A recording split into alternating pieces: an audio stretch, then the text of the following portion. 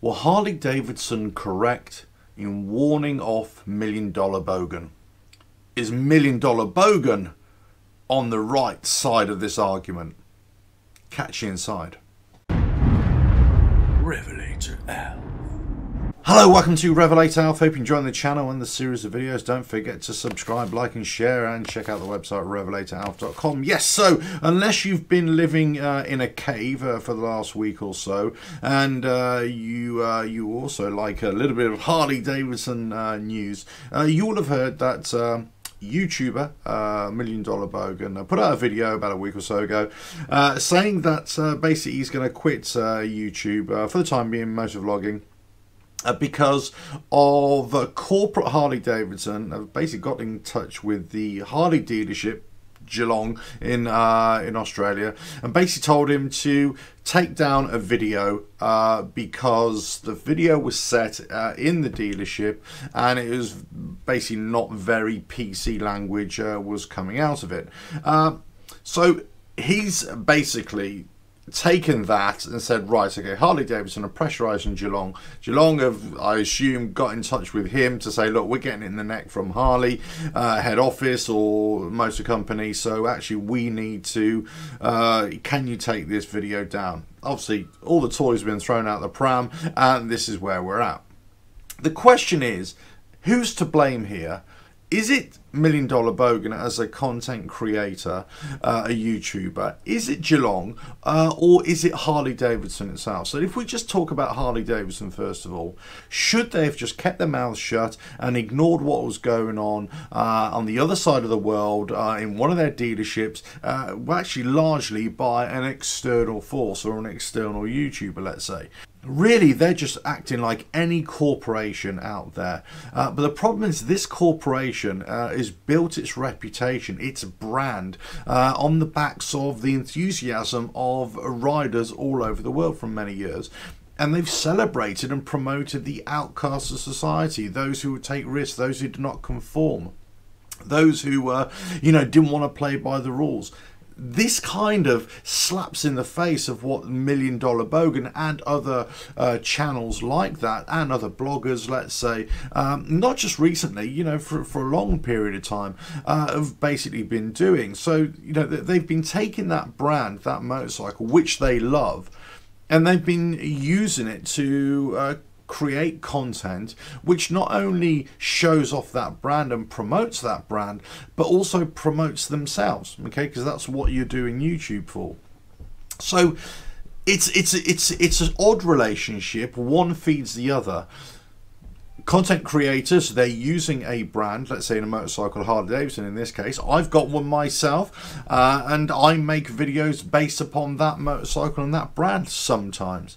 But some creators are so connected to one particular brand that it almost appears like they are the unofficial spokesman of a particular motorcycle brand, or an ambassador, as people like to call. But there is no actual relationship here. There isn't anything that Harley Davidson have put down in paper as a contract. They're not sponsoring any videos, not getting anything for it. So actually the strongest relationship that a YouTuber has is probably with the dealership. I've had my run-ins with dealerships over the years. I've been let down by dealerships why I've promoted a particular product, let's say, not getting anything for it. I've sent lots of custom their way, and then all of a sudden they'll just say, no, well, we don't want any more, we don't want to help you anymore, we don't want to facilitate you making any videos or doing any interviews or anything like that. I've had it in the past. I've made videos about this as well. They want to go off in a different direction and you're left out in the cold. So many ways here, Harley Davidson have acted exactly the same. Dealerships do it, and also the company do it.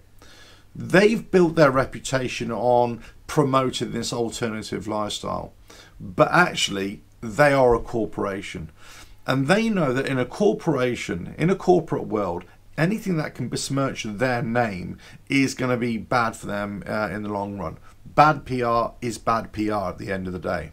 What was happening in this video was not because he was misusing the motorcycles or complaining about the motorcycles or swearing left, right and centre. That's actually got nothing to do with it. And actually that's got nothing to do with Harley Davidson, because let's say as a content creator, I own that motorcycle. I can do with it whatever I want. I can take a sledgehammer to it, I can set fire to it, I can do anything I want because it's my property and I'll do what I want with it. However, if I go into one of their associations, let's say, into one of their properties, one of their dealerships, whilst they are independent, they are very strongly linked to Harley Davidson Motor Company. There is a very strong relationship there. Dealerships are almost told how to act and what they're allowed to hang and what they're allowed to say in their dealerships, like from the artwork, the furniture, the fixtures and fittings. There's a very tight rein on the dealerships from the company. Whilst they're independent, they still have to abide by certain rules. It's almost like a franchise, but not quite. So if you're taking an independent spirit, let's say, who's effing and blinding, and also who's talking about non-PC culture, let's say, and saying all these things, which is really entertaining, and yeah, and it's a bit on the wild side, let's say, but it's nothing that we haven't heard before. If you put that element into that corporate culture or that corporate atmosphere, then all of a sudden it was never gonna wash. So here's the thing. So whilst Harley Davidson have built up their whole brand on promoting this kind of activity, actually reality, it's a load of nonsense. It's a load of rubbish. Actually, they're a big corporation and they're just protecting their brand, their reputation, and they don't want to be associated with anything that can somehow sully their name or associate their name with any kind of political incorrectness, maybe, I don't know, racism, sexism, genderism, sexual orientation isms, whatever. You know, so that's what they're operating at. They're making a call to the dealership, and they're saying to the dealership, we don't want this kind of thing happening in your dealership, and you know, actually, can you get this video taken down? Now, you've also got to see this from $1 Million Bogan's point of view, and actually all of us as content creators. You're there promoting a product. You're there just by association, saying, look, hey, Harley Davidson, hey, look, I ride this bike. Look, you know, I'm wearing a Harley Davidson jacket. All this kind of stuff. No matter how badly we slate the company or the product, we're still talking about it. There's no such thing as bad news or bad press in that regard. So all these years, Harley Davidson have been getting this free publicity. Then all of a sudden, when it doesn't quite work for them, then they come down hard on the dealership and also by association with $1 Million Bogan. But he's under no obligation to do this. He's no obligation to remove the video or to stop motovlogging. In fact, he could just put two fingers up to the lot of them and say, do you know what? I'm going to make loads of videos now explaining what the hell's gone on and really take you to task and really, you know, hammer down. I'm also going to make lots of videos now with Indian. Yes, I'm going to go and start riding Indians and whatever. No matter how much I love the brand and Harley Davidson, this is what's happening. He could do more damage to them just by what he's doing rather than, you know, taking this stance. I think this is almost like him taking this stance more to do with the relationship with Geelong Harley Davidson, the dealership, than with the motor company. It's almost like he said, well, I can't now film in there. A lot of my content is based upon the banter within the workshop with the other guys at the dealership, you know, the Collins of this world. So all of a sudden now he's kind of lost. He's kind of lost that part of his channel. He's lost that ability to use the brand, use the dealership as the backdrop of his content. So now he's kind of feeling a little bit hurt. You can imagine that this is going to really hack somebody off. Now, whether there's been a miscommunication here, whether there's been an inference and he's really taken it completely the wrong way, we don't know. But I think this is more about Harley Davidson coming down on the dealership and just spelling out, look, as a corporate entity, this is what we want and this is how we expect our dealerships to behave. And then the dealership now having a different kind of relationship with $1 Million Bogan and saying, look, we're going to have to toe the line. We can't do this kind of thing. That's why it's all come out. That's why it's left a sour taste in the mouth. And that's why you get lots of people jumping on this bandwagon to rightfully, in many ways, to get on the side of this YouTube $1 Million Bogan. But also, there's a big atmosphere, there's a big wave of negativity towards Harley Davidson as a company. And you watch my channel, you will notice that whilst I'm enthusiastic, I'm also highly critical of the brand. But I like all sorts of motorcycles, although a lot of my content is based upon Harley Davidson. Guess what? I ride one at the moment. But there is a strong and growing anti-Harley Davidson feeling. It's been growing for years. There has been this kind of love-hate relationship with the brand. And this is like another thing for people to jump onto and then automatically side with a YouTuber or a content creator, whatever. It could be an author, it could be a blogger, it could be anything. The fact of the matter is that he is using their brand and the dealerships who have a close relationship obviously with the company and who are dictated to a certain degree what they can and cannot do. So he's using them for his content. Now the dealership is saying, well, actually this can't happen anymore because we've got pressure from the company. Whether we agree with this, whether we like it or not, the fact of the matter is that's what's happened. He can't do much more of his content like that. He feels hard done by. We think it's all wrong, that this has all happened, but there's nothing to stop him. Just, do you know what? I'm going to do it with another bike, and I'm going to do it with an Indian now. I'm going to do it with the Triumph. I'm going to do it with something like that. That's the key thing here. You know, is it about motor vlogging? Is it about not being able to get out and do his adventures anymore? Which I think he should, because they're good entertainment, you know. Or is it more about his relationship with Geelong and not being able to film there and do that kind of thing? I've got to think there's a lot more to this story, and I think there's a lot more that will come out about this relationship with Geelong and also what has happened with the dealership and Harley Davidson. They haven't said anything. They haven't commented on it. Maybe they will, who knows? Maybe there'll be a groundswell of opinion, of hate going towards Harley Davidson, which is the last thing they needed right now, given the current circumstances all over the world, and also the way they've been acting as a company and the way their sales have been dwindling, you know, over the last few years. So they needed positivity, and they didn't need to get themselves involved in this. They didn't need to go into the dealership or contact them and ask them to toe the line, but they did, because they're a corporation. It doesn't matter what we think of Harley Davidson as a brand, as, oh, they're motorcyclists because they're, you know, they're really cool. That's absolute nonsense. They're a corporation. They don't even have motorcycle people within the top tier of the company driving the company. It's all a load of nonsense, really. So that era has gone. This is the new era of Harley Davidson. This is corporate culture. And whether you like it or not, you kind of can't be surprised by it. This was always going to happen. $1 Million Bogan, the way he acts, the way he does, you know, on the videos, they're great, they're fun, they're entertaining. You know, but, you know, YouTube treat him in exactly the same way in many ways because of monetization issues. You could say any other corporation in the world would say exactly the same thing. But the difference here is that Harley Davidson, as I say, have built their reputation and their brand upon the backs of riders who are independent and free-spirited creatures.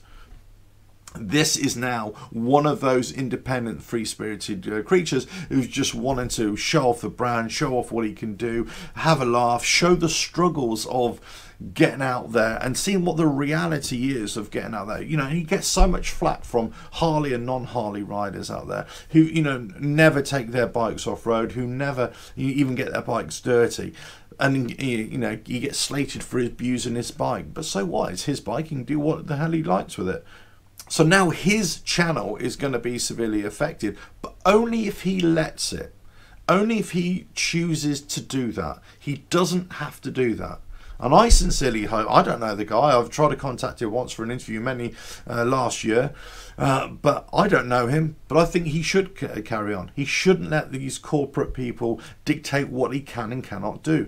This is a problem with any association with any corporation as a content creator in terms of, you know, products or whatever, sponsorships, because all of a sudden, and I've written a blog about this last week on the website, anytime you have a sponsor for a video or for a website or whatever, they will want something in return. They will want to somehow guide the content, mold it in a way that's going to be, you know, beneficial to them. They want you to promote their product. If you're not going to promote their product, guess what? They're not going to sponsor your channel or your video. If you're not going to say, oh, this mug is the best mug that I've ever, you know, come across, and then guess what? They're not going to say it. Now, if you give an honest, independent review, which is free of sponsorship, that's something different. And that's essentially what he's been doing. He's been giving independent, free promotion, as so many people do around the world, to a particular motorcycle or a particular brand, and they just don't acknowledge it. They just don't value, or they just don't appreciate what they've got. And they may start to appreciate it now if there's a big backlash against this. So whilst everybody is jumping on the bandwagon, as I say, to come to the defense of $1 Million Bogan, let's just not forget that he's also created this situation as well. He's not totally to blame. Geelong Harley Davidson as well, as for appearing on the videos, they've also been part of this issue. He doesn't have to change. He doesn't have to do anything. He doesn't have to delete videos or stop making videos. He just has to find a way, either with another motorcycle or continue with Harley Davidson's, but just not do it within the dealership. You know, we've all been affected by this in the past. We've all had to change the way we do things, and this will be no different. I think it's a little rich having a go at Harley Davidson Motor Company when we should know that they are a corporation. They are not like you and I. They are not part of biker culture, whether we want them to be or not. Well, certainly not now. They are just a big corporate entity now who produce motorcycles and overpriced merchandise and are more interested in their brand than anything else. And if they're more interested in their brand and their reputation, rather than actually producing bikes and quality products and helping their community, then this was always going to happen. Look, I certainly hope he continues, you know, because he's entertaining. You know, I've only watched a few of his videos, but you know, it's really entertaining stuff. So why not carry on? Why stop? I'm sure he's got the support of lots of YouTubers around the world who enjoy watching his content. But, you know, let's not start getting the daggers out just for the company, who are just really defending their position, which we always knew was going to happen, let's say. You know, because it's the PC world. We know that that's going to happen. You can't really say things. Just because it's online, it doesn't mean that you can say things whatever you want. Somebody at some point is going to react to it. They've reacted to it. Geelong Harley Davidson, the dealership, they've reacted to it. They've had to. And now he's had to react to it. In fact, you know what? Just separate yourselves from each other a little bit. You carry on doing what you're doing. Let them carry on being a dealership. And let them carry on being a Harley Davidson company who are trying to salvage themselves from ruination, let's say. Anyway. That's it. I've had my piece. Let me know what you think about this. Let me know if there's a little bit more. I didn't really want to make this video, truth be known, but I've been reading so much about it. I thought, you know what? It all seems to be one-sided. Let's just put this into perspective from all parties concerned. You know, they didn't really need to do it. He didn't need to really react like that. This is more about him and Geelong Harley Davidson, and also how they're going to do things in the future. I sincerely hope he continues. He makes great content. It's funny. It's entertaining. Yeah, it's a bit raw, but who cares? I mean, that's the way it should be, shouldn't it? Anyway, let us know in the comments. Don't forget to subscribe, like, and share. Check out the website RevelatorAlf.com. and I'll catch you again. Ta-da.